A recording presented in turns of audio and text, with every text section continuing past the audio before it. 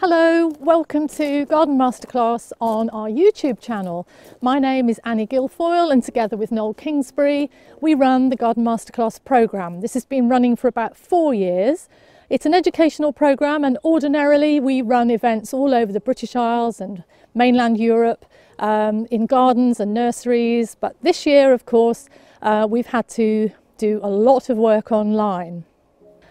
And here we are in the beautiful garden of Derry Watkins, very close to Bath. And the reason we're filming here today is it's an unusual circumstance because Noel Kingsbury and myself are in the same country at the same time, and we thought this would be a really good opportunity to tell you about ourselves and what we do. So I'm going to hand over to Noel in a little while, but just so that you know a little bit more about us, I'm a garden designer. I live in West Sussex. I teach at Great Dixter, a very well-known and wonderful garden in East Sussex, and at West Dean.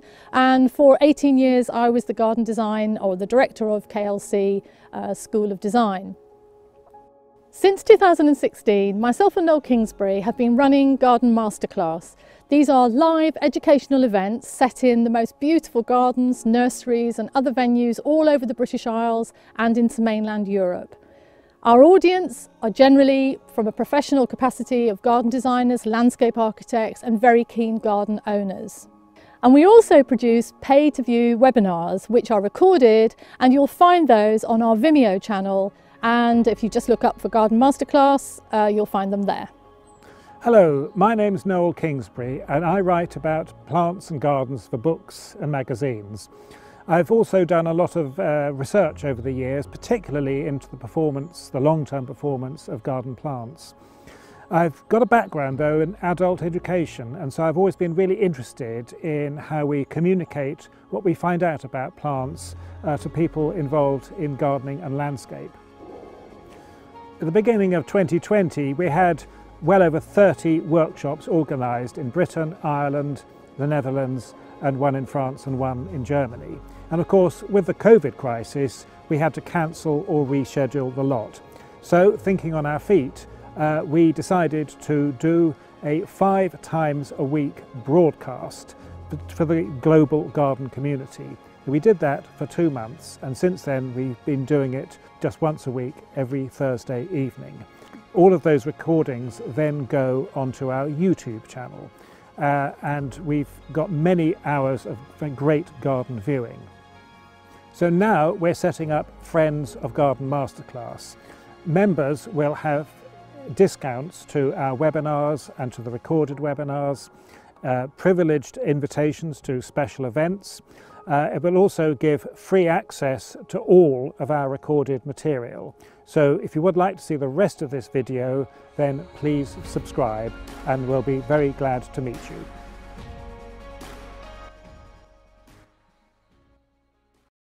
Today we're up in Sheffield.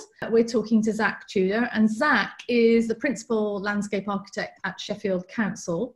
Could we turn a northern city into somewhere which was beautiful and somewhere where you could enjoy yourself more again? It's just about a new vision. My biggest worry and fear for most cities is that they start to just look all the same.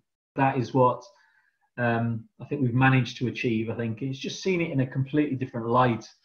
So I think 2 things really started to change our perception about what we should be doing in our cities. The flooding. In 2008, we opened up a new ring road and pushed the new ring road further out of the city centre space. And we had spaces left behind, which was our old ring road.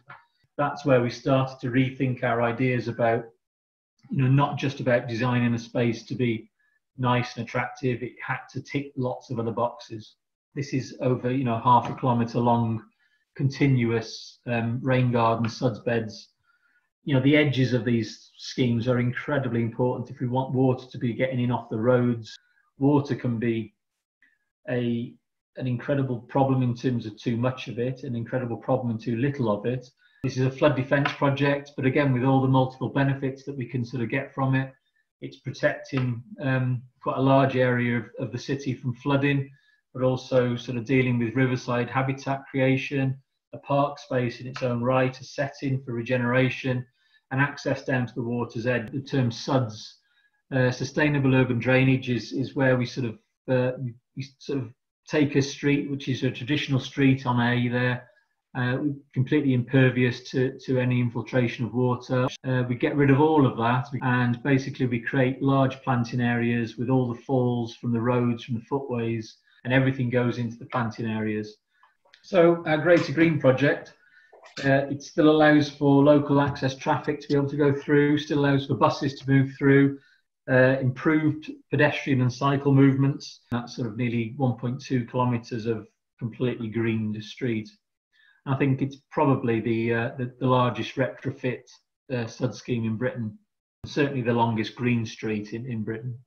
Whatever we put in the city, it shouldn't, as I say, it shouldn't become a burden, and we should never be watering these systems either. So, but in terms of the design process, wherever we sort of get a footpath or a cycleway, we try and get the planting either side, so that at least it gives you that feeling of immersion into something. Thank you so much, because you know, yeah, thank you. It's been brilliant, really inspiring, and it's lovely, and it's just, you know, Sheffield's just such a fantastic city.